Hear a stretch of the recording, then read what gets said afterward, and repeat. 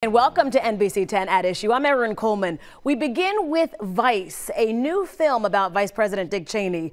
Its Academy Award-winning director Adam McKay grew up in Malvern and attended Temple University. Today, he's here to talk about his latest project. I can handle the more mundane jobs, overseeing bureaucracy, military, energy, and foreign policy. Yeah, right. I like that. The movie stars Christian Bale as the former vice president and Amy Adams as his wife, Lynn. Joining me now, director Adam McKay. Thanks for being here. We're so excited to have you back home. How's it feel to be back home? Philadelphia. Yeah. I miss it. I know. I wish it was for longer. I definitely want to enjoy some Wawa, some cheesesteaks, all the standards, but unfortunately, it's just one day. All the things you get when you come back home. Oh, the best. All right, so we're here talking about Vice, obviously. Well before the movie came out, there was a lot of buzz about this movie. It's been in the theaters now for 6 days. For people who have not seen it or haven't seen the trailer, set the scene. Tell us what it's all about. Yeah, it's basically the story of a leader who, for the most part, hung out in the shadows, Dick Cheney. I think most of us know one or two things about him. You know, he shot a guy in the face. He was the vice president. They jokingly called him Darth Vader. But in my research, I found that this guy was one of the most powerful leaders in the history of America.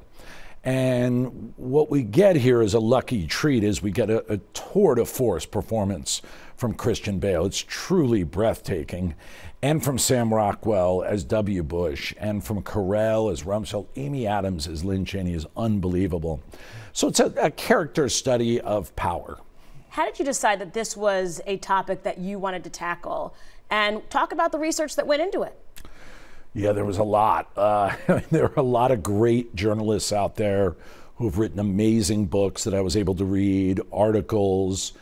We hired our own journalists to go talk to people off the record. So there was a lot of work put in. But, you know, I think off my previous movie, The Big Short, which was about the financial world, I just started having this thought that, you know, sometimes the stories that make the biggest differences are the ones that aren't out in the open. They're the shadowy ones. They're the ones that seem boring. They're the ones that seem like, who cares? And I think that's a little bit of what drew me to Dick Cheney. We got to talk about your local roots. You were born in Philly, raised in Malvern, went to Temple for a period of time. So how does it feel to be Philly native now, big Hollywood director? Talk about your path to get there. You know, Philly was such a major part of me growing as a filmmaker. I mean, I think I saw like all my first art films here, like Kurosawa, Fellini. There was just such amazing old theaters. Is that Ritz 5? Is that still around? Yeah. I actually was an usher there. No way. I swear to God, and I cleaned the bathrooms there. And, you know, it was just that great time of the late 80s where I was just inhaling movies, and all my friends were as well. And I was lucky enough to get to go to Temple University that had some great film professors. I learned a lot there. So, yeah, Philly's always home. No matter how long I've lived out in Los Angeles, when I come back here, it just feels right. We also have to talk about your connection to NBC.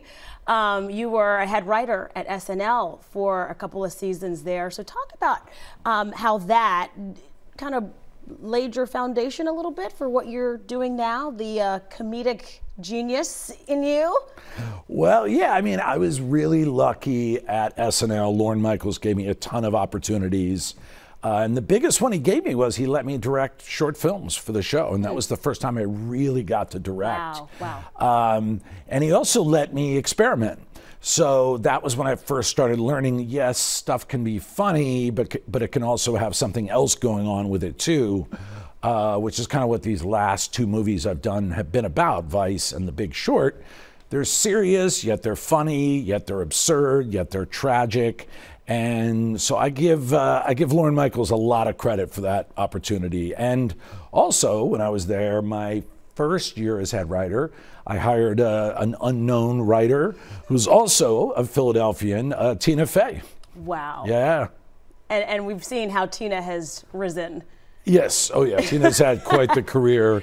I got to say, though, sometimes people are like, oh, my God, you hired Tina Fey. But it was the equivalent of drafting, like, LeBron James #1. Yeah. I mean, she was clearly one of the funniest people on the planet, so it was a no-brainer, but still pretty cool.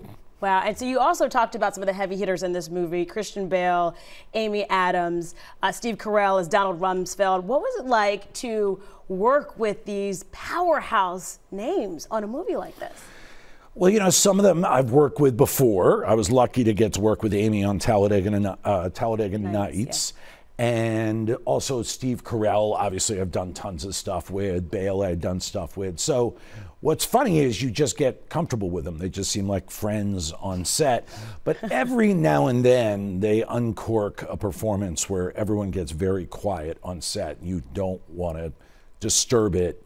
And the director of photography and I will look at each other and the hair will stand up on your arm.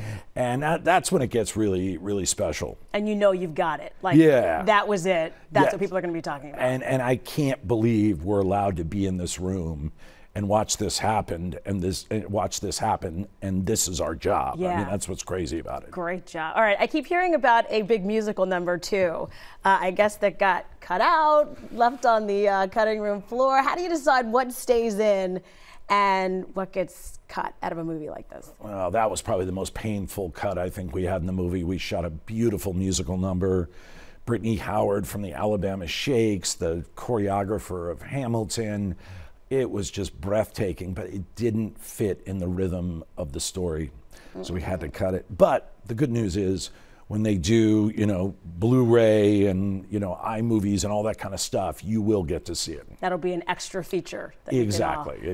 All right, so now that Vice is out, what's next for you? And will you be shooting anything in Philadelphia anytime soon? Fingers crossed. Man, I would love to shoot here. It's such a great town. I mean, obviously we see M. Night does so many amazing movies here. Yes.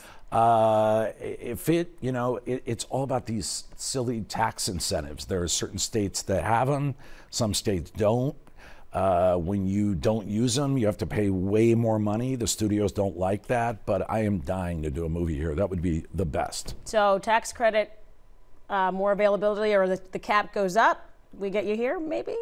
You definitely get me here if that happens. That's a promise. Okay. Yeah. All right, make some phone calls. No. What advice do you have, seriously, for young people that may be watching this right now and say, I want to be where he is? I'm a young person. I love theater, or I love editing, or whatever it may be, but I want to be where he is. What advice would you have for them?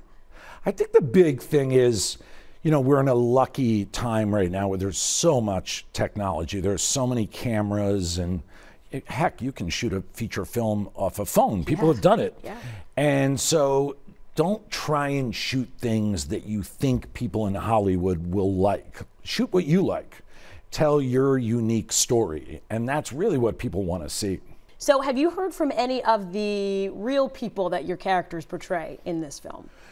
You know, so far the only thing I've heard is a friend of mine knew a journalist who watched the trailer for the movie with Dick and Lynn Cheney. And apparently they laughed quite hard and enjoyed it. Really? So that's the closest I've heard. But I have a feeling now that the movie's out, we'll be hearing more and more reactions coming from the actual people. And, you know, I'm going to assume some of them aren't going to be crazy about it. I'm going to assume other ones will agree with it. It'll be interesting to find out. All right. Director Adam McKay, thanks so much for being here. My pleasure. We appreciate your time. Vice is in theaters right now.